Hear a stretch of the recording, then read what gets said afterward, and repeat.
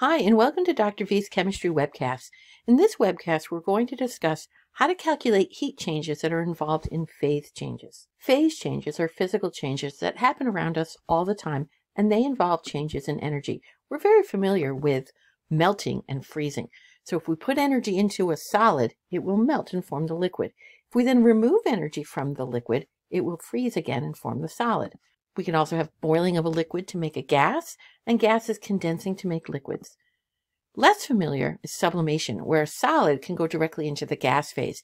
If you've ever pulled a piece of steak out of the freezer and noticed it was freezer burned, that was sublimation in your freezer. Water in the meat actually sublimed in your freezer, and then it looks kind of weird, although the meat's still edible. And then gas can undergo deposition as well and go straight into the solid phase.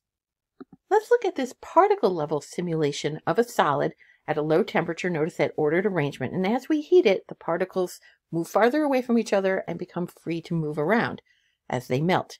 As we then lower the temperature and remove energy from the sample, they start to rearrange themselves into an ordered arrangement and they freeze. This particle level simulation was made by the Concord Consortium. We need to be able to calculate energy changes and phase changes. But you have to keep in mind that phase changes occur without temperature changes. If you think back to the particle level animation that we were just looking at, when you put the energy into the sample to melt a solid, the energy goes into moving the particles farther away from each other. So we're changing the potential energy of the sample, but we're not changing the average speed of the particle motion. And so we don't have a temperature change when there's a phase change. Because of this, we can't use Q equals mc delta T to calculate the energy change involved. There is no delta T, which would imply Q is 0, but we know that we have to put energy into a sample to melt it. We know we have to put energy into a sample to boil it, and we have to pull energy out of the samples to freeze them or to condense a gas. And so we need a different equation. What are we going to use? Don't worry, we do have an appropriate formula. We'll use Q equals the mass times the heat of fusion, or Q equals the mass times the heat of vaporization. What do you mean by heat of fusion? What do you mean by heat of vaporization? That's the energy you have to put in to overcome the attractions between the particles. We call it the heat of fusion if we're at the freezing point or the melting point. It's the same magnitude but different signs. So if we're at the freezing point, which would be 0 degrees Celsius for water, we'll use the heat of fusion.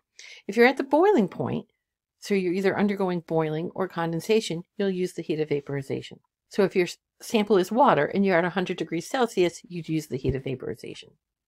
Let's do a practice problem. How much energy is released when 86.2 grams of liquid water freezes? Now we're freezing water, so we're at 0 degrees Celsius, so we're going to use the heat of fusion. Q equals the mass times the heat of fusion. The heat of fusion and the heat of vaporization for water are well known, and I'm giving you that information. You'll always have access to it. I don't expect you to memorize that. We do know that the mass of the sample is 86.2 grams, and since we want to freeze the water, we're going to use the heat of fusion. Now I've got this in kilojoules per mole, and I've got it in joules per gram. But since my mass is in grams, I'm going to make it easy on myself and use the heat of fusion in joules per gram. So I can substitute this into my equation. I have 82.6 grams of water. The heat of fusion of water is 333 joules per gram. So a total of 27,500 joules need to be released. Now I could say that this is being released and give it a negative sign. That's perfectly fine. Of course, just follow the sign convention here. Really, I'm just asking for the magnitude. 27,500 joules of energy are released. Let's do another problem. What mass of water could be vaporized at its normal boiling point if 3,890 joules are added to water at 100 degrees Celsius? So we already have very hot water, and now we want to vaporize it. We're going to use the equation Q equals the mass times the heat of vaporization. Again, we know the heat of fusion and the heat of vaporization for water, and we know that the Q value here is 3,890 joules.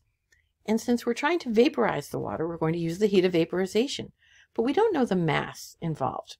So what I'm going to do is take my equation and rearrange it. Since I'm solving for mass, I'm going to end up doing Q divided by the heat of vaporization, and I can substitute those values in. So I had 3,890 joules, and it takes 2,254 joules to vaporize 1 gram of water. And so I get an answer of 1.73 grams. To summarize, we can use the heat of fusion or the heat of vaporization and the formula Q equals m times h to solve for heat values that are required in phase change problems. We rely heavily on our algebra skills, and the heat of fusion and the heat of vaporization for many substances are known, so you'll usually be given that, unless that's what you're solving for. If you found this webcast helpful, subscribe to my channel so you get all my latest videos, like the video, and leave a comment. And as a reminder, the way to get better at doing these problems is to practice them.